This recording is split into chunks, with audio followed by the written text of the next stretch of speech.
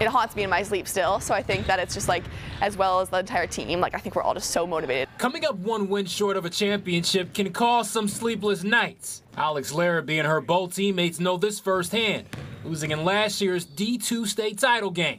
The Falcons have responded with a perfect 18-0 record and are 3 wins away from capturing that championship. We have a good habit of not overlooking anybody, which has allowed us to be undefeated so far. One of 4 seniors, Larrabee's impact as a captain is undeniable. She is our team leader. She is our voice during practice, after practice, on the floor during games. She's a leader in the bowl community as well, helping out with the local athletic club and coaching younger athletes. Hoops is going great for Larrabee, but it's not even her top sport.